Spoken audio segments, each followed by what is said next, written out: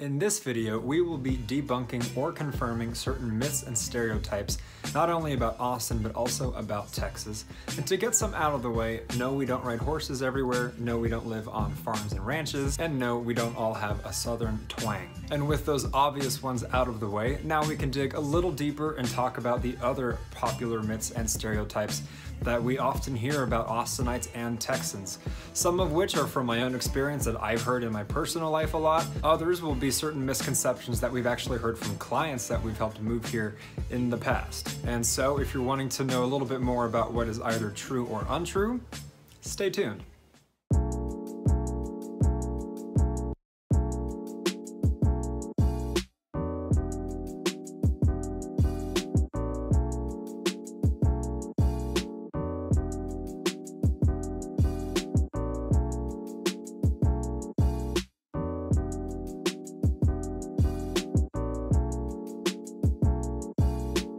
Hello again, everybody. In this video, you will catch me in an especially good mood because for the longest time, I was told again and again and again, do not wear blue in your videos.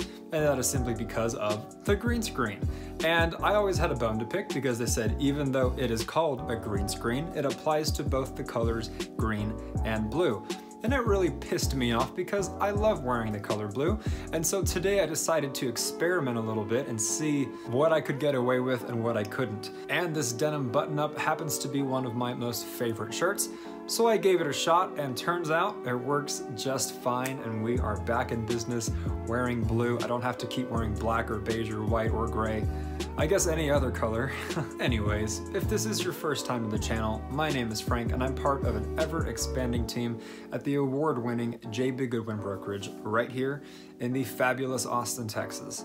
Each and every week we put out tons of new content all in regards to living in Austin, Texas, whether it be the pros and cons, the cost of living, vlog tours of certain areas and suburbs, comparisons of cities and states, and so much more like this one. So if you haven't already, consider tapping the subscribe button and ringing the little bell so that you're notified each and every time we put out a new video. Ever since starting this YouTube channel, Living in Austin, Texas, we've put quite a bit of work into it and we've had such a blast as well. But the coolest part have been the reach outs we've been getting from people, not just in the country, but around the world, which is just pretty exciting. So if you're either in Austin and you're wanting to sell, or you're from anywhere else and you're wanting to come to Austin, that is what we are here for. So be sure to give us a call, shoot us a text, send us an email, any day of the week, any time of day. It's what we love to do, so we do it. And now, without further ado, let's get right into those myths and stereotypes about Austin and about Texas and see what is true and what's not true. And again, this is based on my own personal life experience from what I've heard from people, and it's based on the clients that we've helped and what they were expecting coming here and what their reality was. So number one on the list is going to be the myth, for some reason, that Austin is gorgeous. And even though I live here, even though I am a local Austinite, I'm here to tell you it is not gorgeous. Now, does it have pretty spots? Absolutely. Is suburbia nice and green, full of lush trees and gardens and fields and parks? Absolutely. Are there different places to hike? Absolutely. Places to canoe, paddleboard, take your boat out? Absolutely. However, if you are coming from a place like Northern California, if you're coming from a place like Montana, Salt Lake City, Washington State, so on and so forth, you will be let down when you get to Austin, Texas. I think this is a myth because so many people move here all the time, especially Californians, but we're getting to that. And so people naturally think, oh, the reason why is it must be, yes, obviously a cheaper alternative, but something that's parallel in beauty and scenery, and it's simply not the case. It used to be just farm and ranch here, not anymore, but it used to be, and so the landscape is just flat. It's not necessarily stunning, even though you will find some pretty spots. So I wanted to squash that real quick. I remember one of the tours that we took some clients on a few months back, we were met with this sort of underwhelming, like, oh, you know what I mean? Where their eyes are wide and they're excited and they're wanting to see all the beauty that Austin has to offer. And it's not horrible. I'm not saying it's ugly unless you're really close to like major freeways and things like that, but it's not necessarily going to wow you the way you might think it could. segueing into the next stereotype and or myth, and that would be that Austin is full of Californians. And it's true. Now, is everyone you meet going to be Californian? No, but let's say you have a group of 10 people that you pull off the street. I'd say a good 4 or 5 of them are probably going to be from California, absolutely. But like I said, it is not because, wow, you know what we love about living in, say, the Bay Area, all the beauty?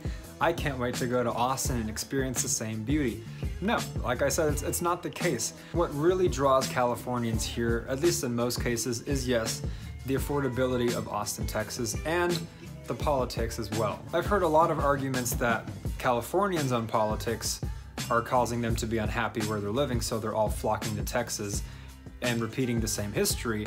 And that might be true to some extent, but really, in my mind, in my experience in real estate, it almost always is about the price.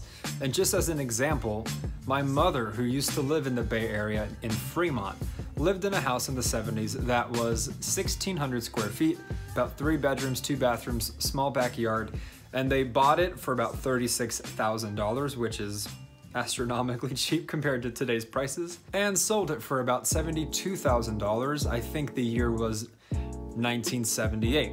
Now, that same home, we looked it up, that same home in Fremont, today in 2021, like I said, 3 bed, 2 bath, 1,600 square feet, several decades old, is now worth $1.4 million. And that alone tells you, because if you come to Austin, even with a budget of $400,000, $500,000, $600,000, you can buy so much more bang for your buck here. Homes near golf courses, 4, 5, or 6 bedrooms, a pool in the backyard, nice suburbia, a new neighborhood, possibly even a theater room. And now imagine what $1.4 million could buy you in Austin, Texas.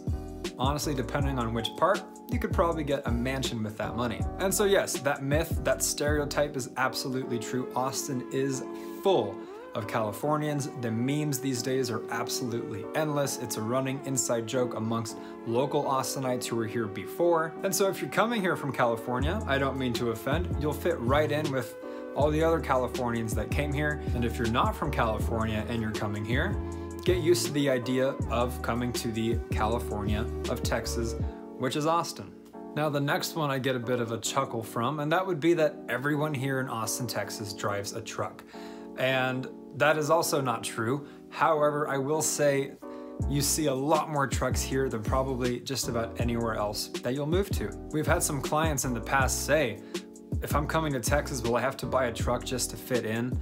And it's one of those, no, no you won't. You know, a lot of people don't drive trucks here, a lot of them do. And personally, I think you'll find that the closer to the city that you are, you're gonna see a lot more Priuses, for example. Further away from the city you get, you will definitely find a lot more trucks. So much so that there's even Texas editions of trucks, which I didn't even think could be a thing, but lots of different trucks that, you know, model name Texas edition, and you see the big Texas badge on it, like, yeah, we're Texas tough. You know, it's definitely a stereotype, and I will say that, I don't know if I want to say majority, maybe a slight majority of people here are truck drivers. I think on the street I grew up in alone, it's just full of trucks. And it's not even like I grew up in a super Texan western part of Austin either. I grew up in a very normal, balanced part of Austin, and it was still full of trucks. So is the stereotype true that everyone drives them? Of course not. And I know it's not meant to be taken literally anyway, but you will see your fair share. Now, before moving on, be sure to drop a comment down below, whether you agree with me, whether you disagree with me. If you have ideas for future videos we could make for you guys, or questions for us to answer, we would absolutely love to get involved. In addition, consider liking this video as well, as it really helps our channel grow, hooks us up with the YouTube algorithm, and tells us that we're doing a good enough job providing value for you. And last but not least, if you've got a parent, a sibling, a child, a friend, anyone you know who is coming to Austin, Texas, go ahead and share our videos as well and spread the good word.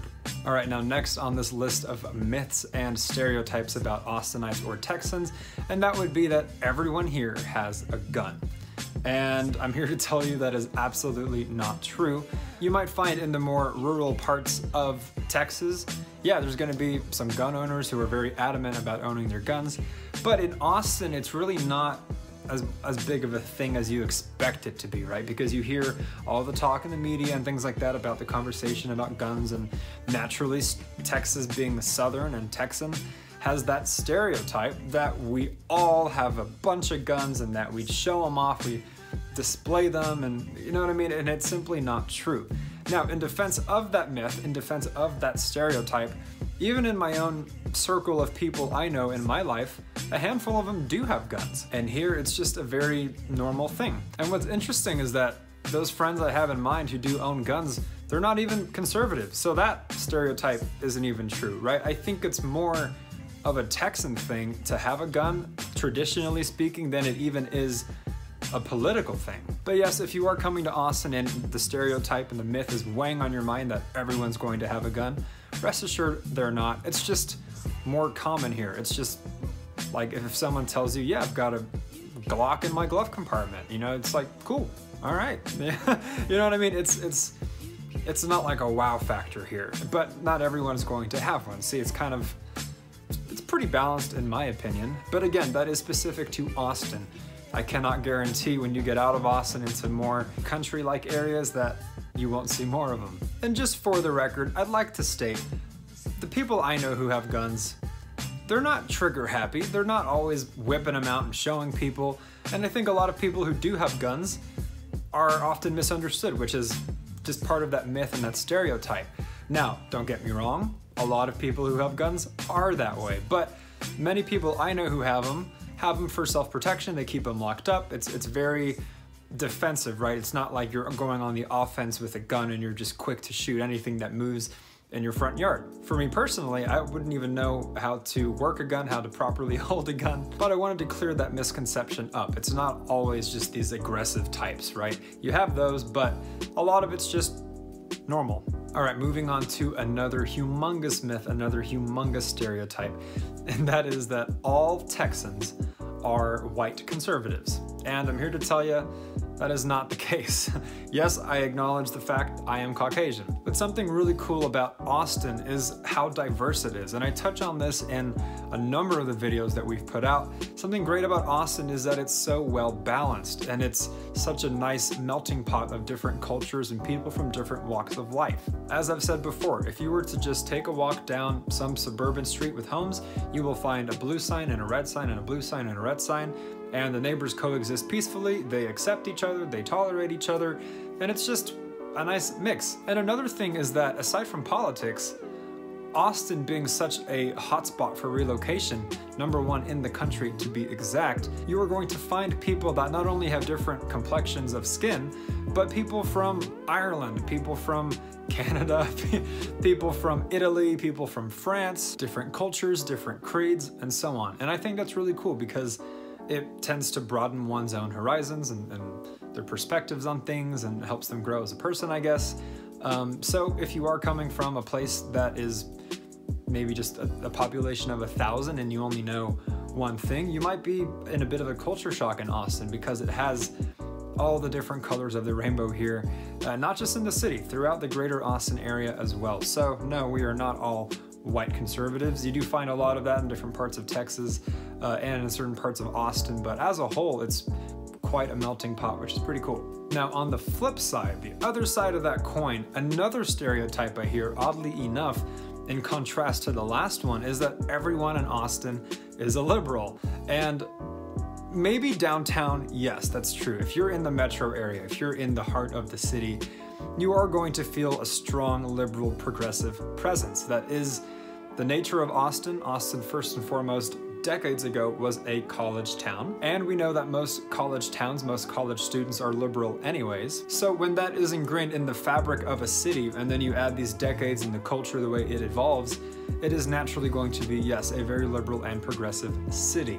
But the key word is a city. Austin itself is so much more, obviously, than just the city. You have the greater Austin area. You have all the different suburbs and towns and cities. And yes, some of them are going to lean more right-wing. Some of them are going to be more conservative. You might see some Confederate flags. You might see a come and take it bumper sticker. But you're also going to see the equivalent of those bumper stickers for the left side, all throughout the greater Austin area. So as I'm sure you've gathered by now, both of those stereotypes about white conservatism and everyone being a liberal Neither of them are true, because Austin really is like the yin and yang of the two. It really blends both of them together. So you might not like that, you might prefer it to be one way or the other. For me, I like it because it is a demonstration of unity, it's a demonstration of tolerance, of everybody, you know, being kumbaya with each other and things of that nature. That's very much my thing. I like when just everyone gets along regardless of all the stuff we like to argue about. All right, now moving on from the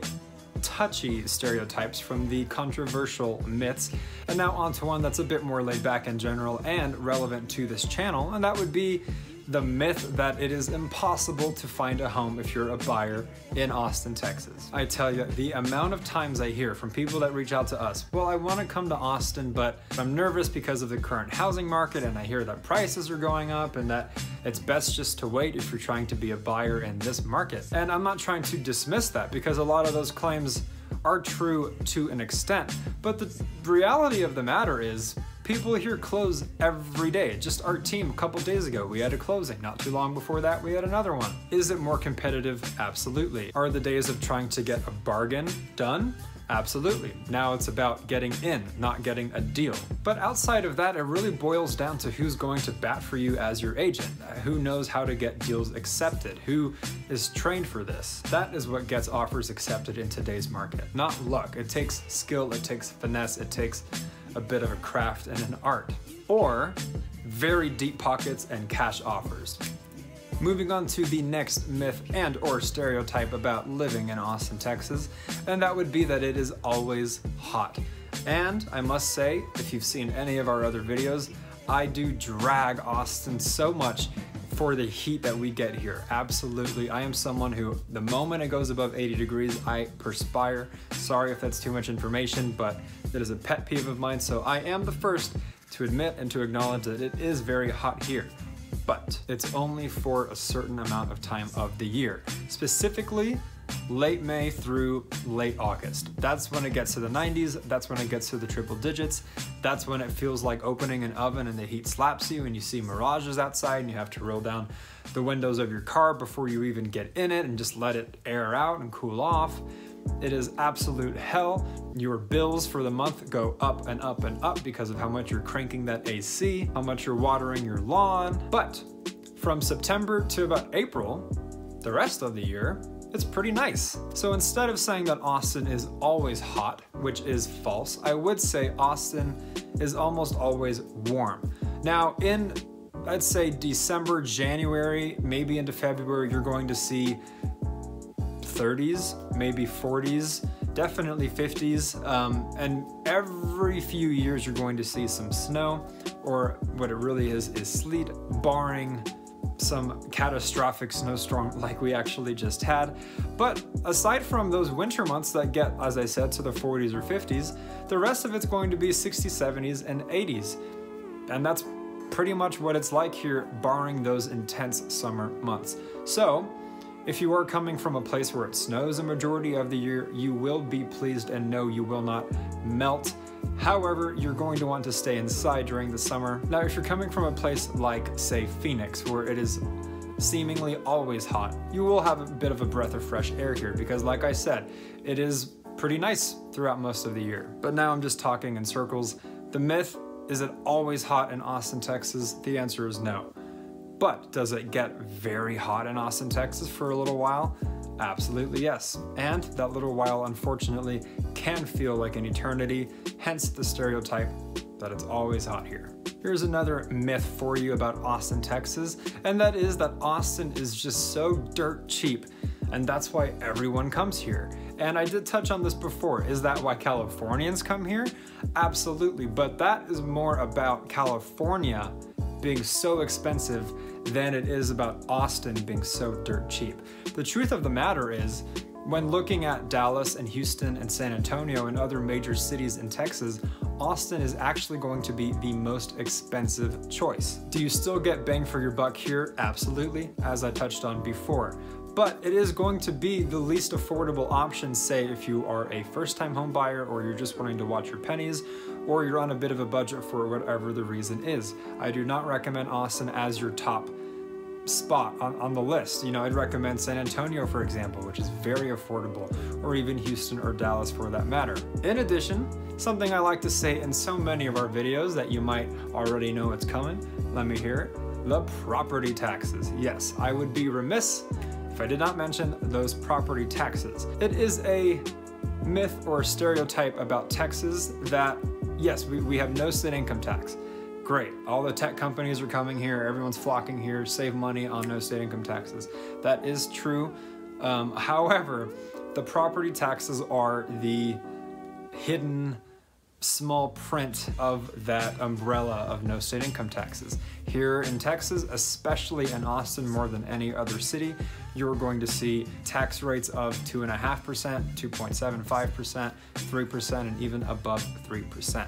And just to give you an idea, if say you're buying a house that is on the cheaper side by Austin standards, which is about $350,000, let's say, and you get a tax rate of 2.5%, which is pretty fair here, that's just under $9,000 a year in property taxes. If you're coming from a place where you're used to spending 1%, 1.5%, you are in for the rudest awakening. So to circle back, no, Austin is not dirt cheap. That is not why everyone's coming here. It is cheaper than most other states, absolutely. New York, Washington, Oregon, California, of course. But by Texas's standards, in comparison to the rest of it, Austin is actually the most expensive. Your median right now is actually going to be around $380, but that is a misleading median because that accounts for the condos and the townhouses of the world. If we're talking about more residential homes for families, that median is going to be closer to $400,000, $450,000, and so on. All right, moving on to another that I hear so often, and that is, hey, we're gonna choose Austin because compared to Dallas, compared to Houston, compared to Manhattan, it is such a small, quaint city that is just going to be the perfect fit for us because we don't want anything too overwhelmingly big and so on and so forth. Well, there is truth in that, and there also isn't. It is a myth, it is a stereotype that Austin is one of the smaller town, smaller city options that Texas has to offer. But the truth of the matter is, Texas really is so big. So big that really, yeah, I mean, everyone knows that, right? Yeah, Texas is the biggest state, yeah, you know, as big as their ego, which is true, etc., etc. But until you're really here, I don't think people truly comprehend the magnitude of the size of Texas. Really, for example, in the Northeast, you can be in one state, drive 2 or 3 hours, be in another state, drive another hour, be in another state. No, here in Texas, you can drive 6 hours and still be in Texas. You can drive 9 hours and still be in Texas. It is just so big. You can fit the entire Northeast in Texas. You can fit much of the Northwest in Texas. You can fit much of Europe in Texas. And I say that because even though Austin is one of these smaller city options that Texas has to offer compared to the metropolis of Dallas or something like that, or Houston, it is still large simply because it's in Texas, if that makes sense. Being in the city itself, does it have a small city vibe? It does, especially if you're used to something much, much bigger. It is going to feel nicer and more quaint in that sense because it's not a metropolis. But as I mentioned earlier, the greater Austin area, I mean, obviously you have your south, your east, your west, your north Austin, but then you've also got San Marcos, you've also got Killeen, you've also got Hutto, you've also got Taylor, you've also got Georgetown, you've got Cedar Park, you've got Leander. Did I say Leander yet? You've got Gerald, you've got Liberty Hill, you've got Jonestown, you've got Lago Vista. Have I lost you yet? Well, that is how big the greater Austin area is. Technically, yeah, you could say in your zip code, I technically live in Cedar Park. Yes, that is true.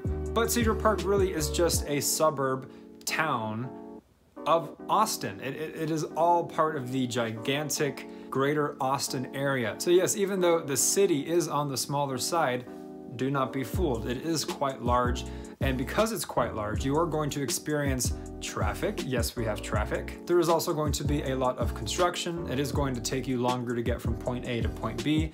You are going to be overwhelmed with the different school districts and the different zip codes. So I wanted to debunk that myth if you are coming to Austin or thinking about it with the idea that you're just coming to some small town, some small city that's popular and hipster and contemporary and modern and eclectic and artistic. Much of that is true except for the size.